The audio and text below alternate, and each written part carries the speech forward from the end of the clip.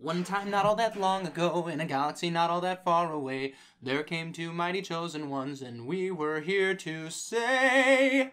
Thank you for tuning in to entertain the No. Whether you're a guy in a cave... Oh my god, it's our song! Yes. You're supposed to continue. Or a rogue who's sneaky. I love this jingle! Join Chris and Roger as we... Entertain the geeky. Guys, what's going on? Hey, not much. What's up, Chris? Roger, how are you? Man, it's Sunday. It's Sunday. It's a good day. It's a beautiful day. It's nice outside. It is. We've gone through the hell of summer. Yes. And now fall is fastly approaching. It is rapidly approaching. I'm seeing Halloween things. Yeah. It shouldn't start till September, but that's okay. Like, I saw Halloween things 3 weeks ago at Walgreens and got mad. It was weird. I was like, what is going on? Hey, you know what I just found out? What's that? The original ending for E.T. Yeah? Had the kids, after everything went down, sitting in their mom's kitchen playing D&D. Really? Yeah. And they're like, nope, that's for devil worship. Well, no, because that's how the movie started. Like, the beginning of the movie, they were playing D&D. Yeah. And Elliot was like, I want to play. And they're like, you can't play D&D. You're too dumb. And the ending was Elliot being able to play D&D with his brother and their friends. Huh. I think that would have been a nice little ending. That would have been a good ending. I got the Rolling Rock burps going on. Sorry.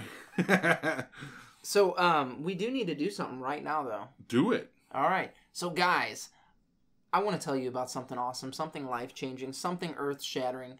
It is SlugFest Games. These are the folks that brought you Red Dragon Inn, The Battle for Greyport, Fishing for Terrorist, and High Noon Saloon. Oh, yeah. Oh, yeah. If you came looking for a fight, you came to the right place. That's right.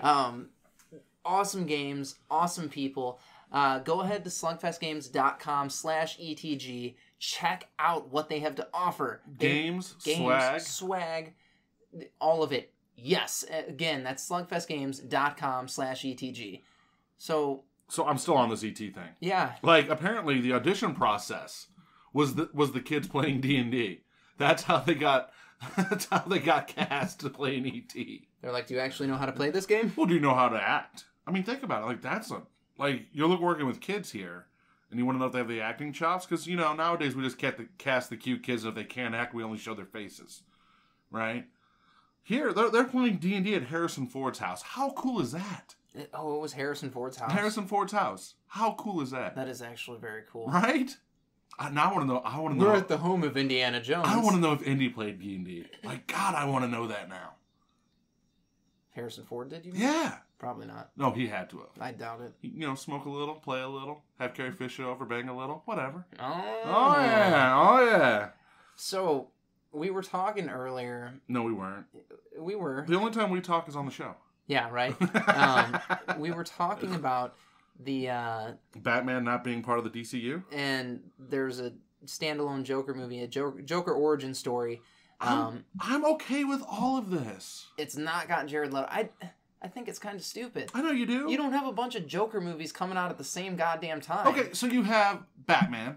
You have Suicide Squad 2, which Warner Brothers is now fast-tracking. Well, of course. And you have the Joker origin movie. And they don't all have to be part of the same universe. I'm okay with this. I think it would be nice to figure out what the hell happened with the Joker that we have. You will in Suicide Squad 2. No. Yeah, and the origin story is just an origin story. It's fine. And it's Joker and Harley Quinn. It's not Suicide Squad 2. Whatever. It was originally going to be Gotham City Sirens. Suicide Squad 2. Joker and Harley Quinn. Sorry. Well, we better get more Joker in this one because we had him an awkward amount in the other one. Yeah, I don't know. But what I wanted to bring up is who the fuck comes up with these ideas? So Warner Brothers sits down and they go, hey, you remember that comic Hush? Let's make that a movie. Wouldn't you love to be in one of their board meetings? And I would. Here just... Because they're... Okay, look, they have one movie that has actually done well in the box office, and that was Wonder Woman. Yeah. Outside of that, they've got a bunch of shit. Well, no, they've all done okay. They've all made money. They've made money, but there's as far been as no reviews, Avenger. girl. Well, yeah, reviews. Okay, have you loved those movies? I actually did like Superman versus Batman. Batman versus Superman was so-so. It I wasn't enjoyed good. it. I enjoyed it a lot more than the critics hated for it. I haven't seen Suicide Squad yet, so I don't know. I enjoyed Suicide Squad a little bit.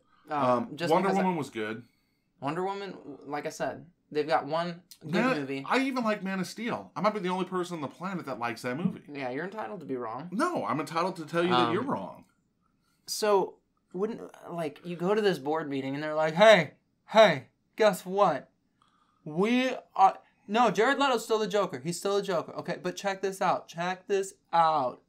We're going to do a Joker origin movie for a different Joker. It's not... Okay, so first off, in the comics, there's 3 different Jokers, so this makes sense. This isn't the fucking comics. They're trying to be. No, they're not. Second off, it's an origin story, so you can't cast Jared Leto, who's, I'm sorry, old as fuck now. He's 43 and he looks 30. To play a Joker in his teens. Or early 20s. This is the origin story. They also, could. It's fucking makeup. It's makeup and CGI, and then we get that stupid Grand Moff Tarkin looking thing. We don't want that. No, Tony Stark looked great. That's because Robert Downey Jr. is almost immortal. He bathes in virgin blood. Him and Jean-Luc Picard get together. He looked so young, and it looked good. Yeah, no. And it was because of computer science. Yeah, no, fuck that. I'm tired of computer science. Yeah, well... Hire a different actor. Martin Scorsese's going to direct it, so you're going to get an awesome movie out of this. Yeah, maybe. It's going to be a good movie. It's going to be a fucking crime drama. That's going to be awesome. I want to know how our Joker came to be. The one that they've already established. You'll get that. Put in a movie an awkward amount. Hold on. Joker's been recast how many different times now? It's okay. See, recasting is okay. Because you've got a different, like, basically it's like a different cinematic thing going on in each iteration. Well, hold on. But you don't have to have the same actor play the same character. Or... You don't have when to. you have another movie coming out at the same damn time. James Bond did it. It's okay. James Bond... You're talking about a movie going for 600 years. Yeah. Like, yeah. We've had Batman movies and TV shows since before James Bond. Yeah. Remember the 1940s serials? Yeah, that's fair. And then Batman and Robin serials? That's not what I'm saying, though. What I'm saying is you've look, okay, look, this box. This box they can't right see here. your box. I know. But I want you to picture a box. That is a representation of what you currently have. Yeah, and they're thinking outside that box, and I'm okay with this. No. So you've got this representation of what you have and what you've established. Now, you've not filled in this box. You've put a couple of little things in it. Nobody really has any idea what's going on with your box. Okay. I don't think you know what's going on with your box. You've got this box, and then you're like, hey, what if we got other items outside of this box? They didn't really pertain to the box, but we're just going to put them there. It's about the same people. And that's how we got Rogue One. It's about the same people.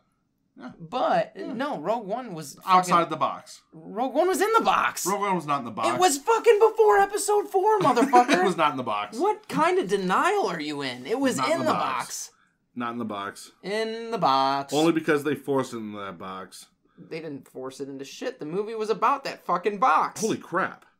Real quickly. Moment of silence. I just found this out. Texas Chainsaw director Tobe Hooper died. Alright, enough of that. Look, I'm okay with the Joker movie. Do you know why I'm okay with this Joker origin movie?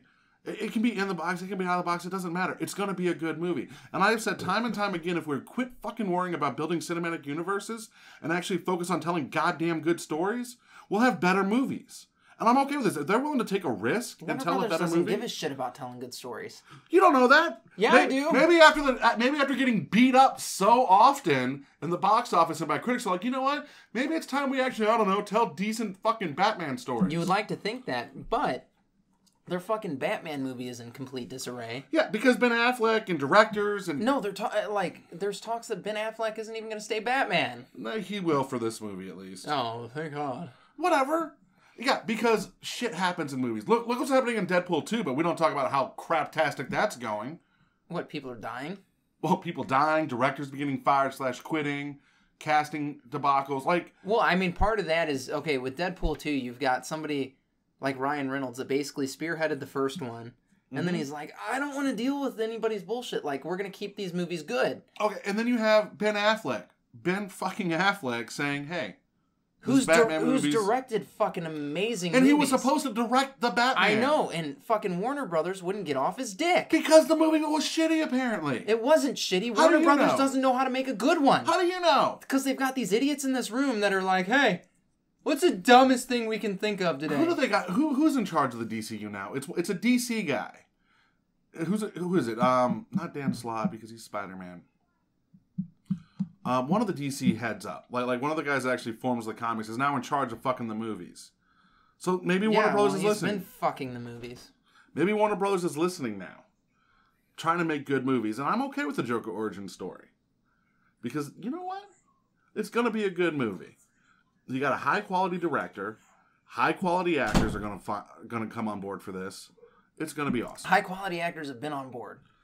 Name 2. Ben Affleck. Ben Affleck doesn't count. Jared Leto. Jared Leto's not... Jared Leto's, kind of a thing. No, Jared Leto's a high-quality actor. And he's pissed off about his role as the Joker, and he's throwing a bitch fit about it. No, he's not. He Yes, just he said, did. I'm happy to see this character through. I want to return to the DCU. Yeah, whatever. He can get fucked. Yeah. I'm just pissy because you don't like the Joker origin movie. No, I think it's a dumb idea. I think we should wait to see what happens. And I'm okay with this. Horrible idea. I think they need to fucking fix their cinematic universe mess. Maybe stop trying to make a cinematic universe. You can make all these movies and not have them be a cinematic universe. You don't have to do what Marvel does. Correct, but they're doing it and they're failing. Well, so then I maybe want them to fix it. Why fix it? Just stop. Don't fix what's broken. Just say fuck it. We tried. It didn't work. But they're not doing that. They're like Justice League. Hold on. Aquaman. You can Flash. still make these movies. Maybe they're going to do it the fucking right way, which is, hey, Aquaman's over here doing Aquaman shit. Flash is over here doing Flash shit. Batman's doing Batman shit. Superman's doing Superman shit. Wonder Woman, well, she's doing Wonder Woman shit. And every once in a while, we're going to tell a story where these fuckers get together and blow some shit up. That's the way it should be. Let them work on their own. Come together every once in a while. Do Justice League 2, 3, 4, whatever the fuck you want to do. You just described a cinematic universe. No, because you're all like, everything's got to be connected. We can't have 2 different Jokers. I didn't say that. No. We can't have 2 different Jokers at the same time. I think it is absolutely stupid to do a Joker origin movie when you have a Joker that's not fully fleshed out. You're still going to flesh him out. You're going to do an origin story that's got nothing to do with Jared Leto, and Jared Leto can either go from that, see what they do with the origin story, incorporate into his character or not. I'm okay with the telling of an origin story for the Joker. I think the time is right. I think it'd be awesome to see. Only time will tell. Especially if it's like, one of those bullshit origin stories where it's not really his origin story like we got in The Dark Knight, where it's just like one possible origin story. I'm on board. The Joker even says in the comics, in The Killing Joke, when it comes to the past, I prefer multiple choice. Right. So this is one example. And again, we know in the comics there are 3 different Jokers. So Jared Leto's Joker can still be Jared Leto's Joker. If this doesn't fit in your little purview, small-minded box. It's not about being small-minded. It's about fleshing out what you have and fixing your bullshit. And they can still do all that with this movie. It's called rectifying. You know where Joker needs to go. To hell. I mean, maybe. That's not where I was going with that. But No, wait. No, it's too late now. We're past that. No, we're past that lead in. Where does he need to go? We're past that lead in now. No, just say it. God, you're like a fucking girl. You fucked it up. I didn't. Well, you know where he needs to go. To hell. And then you were like, no, that's not nice. That's not nice. Joker's a nice guy. He's just, he's just an agent of chaos. Yeah, whoever said that was wrong. I don't know. He's not chaotic neutral though. Yeah, you know where we need to go. To the Red Dragon Inn. Slam a few beers, gamble, roughhouse. Oh my gosh. Could you imagine the trouble you and I could get into that place? All of the trouble. And you know what? We've got into that trouble because we host events for Red Dragon Inn. Guys, go to slugfestgames.com/ETG. They've got the games. They've got the swag. They've got more games than just Red Dragon Inn. They've got the Battle for Greyport. Fishing for Terrorists. And High Noon Saloon. Also, guys, for you who don't know what swag is, let me tell you. T-shirts. Mugs. Flasks. Yeah. Yeah. So yeah, go to slugfestgames.com/ETG for more information. So yeah. But there's that whole extended universe thing. I'm done with the extended universe. I'm okay with this. It is a thing though. It doesn't have to be. It already is. No, because look, you end up being trippy. Like right now, you're all like, we end up being trippy on how's this movie fit in here? How's this movie fit in there? It doesn't need to. It can just tell stories, and then every once in a while, you bring them back for a big crossover event like they do in the comics, and be done with it. I'm okay with this. In the comics, everything is linked all the time. They retcon it. It's okay. Dark Knight's Metal. Like, look at that for example. That's the summer crossover. It's happening late in the summer. I'm just saying, look, you don't need to tell. You can tell individual stories, okay, and not worry about the big continuity issues. Marvel is worried. Every movie in Marvel's fits in a little slang, and now they're starting to broaden it out with Captain Marvel and stuff like that. But you can tell where the movies are meant to be. I'm just saying you don't need to do that all the time in comic book movies. You can tell good stories that are one-off stories and just bring the big guys over every once in a while for big fucking crossovers. It's not a big deal. It's not the end of the world. And I'm tired of us Marvel fans, us DC fans, us comic book fans, bitching and whining that movies need to fit in the extended universe. That's how you end up with crap like The Mummy with Tom Cruise. That's how you end up with studios trying to figure out how to cash in on what Marvel's doing instead of focusing on the important thing, which is, hey, you want to bring people into the fucking movie theaters? Make good fucking movies for a change. Quit trying to plan out 4, 5, 6 sequels ahead. Focus on the one individual product that you're trying to put out instead of the franchise that it could become. Everything is franchise, though. No, it doesn't have... Look, back in the day, let's look at some of the big franchises that were back in the 80s. Die Hard. Die Hard wasn't meant to be a franchise. Die Hard was, let's make a good movie. They make a good movie. They read a story, like, hey, this would fit with John McClane. Let's do Die Hard 2. Get Bruce Willis on board? Yeah, it fits. They weren't looking to make franchises. Tell good individual stories and let the characters lie where they meet. Where they end. If the story's done, the story's done. Oh, Roger's so sad. I'm not sad. I'm tired of fucking looking on Netflix and seeing nothing but string of sequels and original IPs just going nowhere. I mean, we get some original stuff that's good. Some. Well, not every movie. It's always been like that. It hasn't always been like that. Look at the 90s. Look at the 90s. You had sequels here and there. It wasn't a huge deal. The movies that get sequels are the good movies. And let's talk about this because back in the 90s, that was the heyday of fucking Disney sequels. Aladdin, Aladdin the King of Thieves, Aladdin the Return of Jafar. Time out. Those were direct-to-video sequels. That's different. That's a little different. Oh my god. Direct-to-video sequels, that's... Lion King 2, Simba's Pride was not released in theaters. It did go to theaters. No, it was a video release. I'm on it. Shit. Google that shit. I'm on it. You keep talking while I look this up. But, no, fucking Disney made a fuck ton of sequels. And yeah, it was like all straight to video. Ever. For like every movie ever. They're like, hey, let's make another sequel. What do you got? I'm looking it up. You keep talking. Well, sorry, I'm on the sequel kick now. And Disney did it all the time. They do it now with the Marvel movies. I came with that. That's what I'm saying. But, yeah. Is a 1998 animated direct-to-video romantic musical film and sequel. Then I was wrong. Yes, you were. No, like, doing... And Disney also went a step further because they most of that shit became cartoons. Timon and Pumbaa had a show. They did? The Emperor's New Groove. That was DreamWorks, not Disney. I thought Disney... Okay. Was it? Yeah. Okay. Yeah, The Emperor's New Groove was a DreamWorks Lilo and show. Stitch. Lilo and Stitch, but they had Lilo and Stitch 2, Stitch which was direct-to-video? It was direct-to-video. I'm okay with direct-to-video sequels. They had the series, Lilo and Stitch. Yeah, which were good, but I'm okay with direct-to-video sequels, and I can tell you why. Honestly. They don't take up that slot in the movie summer. You're still trying to... They know, hey, Tremors, prime example. Tremors 1 came out, underground sensation, was a hit. Yeah. Tremors 2, they're like, look, we know this movie's not going to do well in theaters. Let's make it, put it on the market. Our fans that want to find it can find it. They're fine. I think Tremors 2 is my favorite Tremors movie. It's a pretty damn good one. It is a good movie. Tremors 2. Kevin Bacon's doing a Tremors TV series now. Is he? Yeah, it's going to be on Sci-Fi. It's a miniseries. Okay. 4-part miniseries. It's going to be a direct sequel to Tremors 1. It's Ooh. what Kevin Bacon's character did because we got Fred Ward's character. We know what he did after, and we know what Bert did after Tremors. Yeah. We don't know what Kevin Bacon's character did. So it's going to be a direct sequel to the first Tremors with his character. Nice. I don't know if they're ignoring the other 4 sequels or not. Probably should. Probably should. I don't know. Tremors 2 is really good, though. No, Tremors 2 is a great flick, but if it's just what happens directly after 1, you know what I mean? It doesn't matter. They're doing a Rogue One, by the way. What? It's kind of like Rogue One. Kind of. I think it's funny. Except it's a 4-part miniseries on Sci-Fi, so... I mean, that's even better. Is it? Because Sci-Fi kind of sucks now. Sci-Fi has, like, hidden gems here and there.